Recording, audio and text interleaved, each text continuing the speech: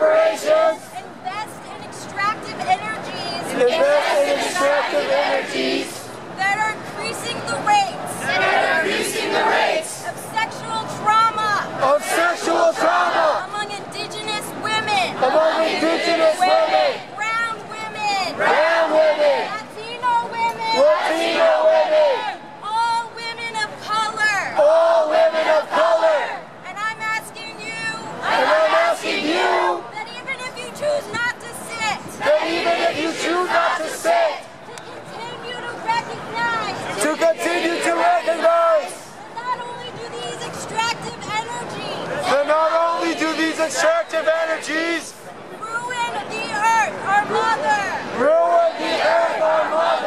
that our sisters, our mothers,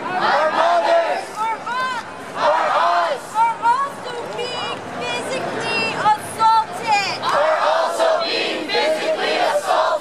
And no one is holding these extractive energies accountable.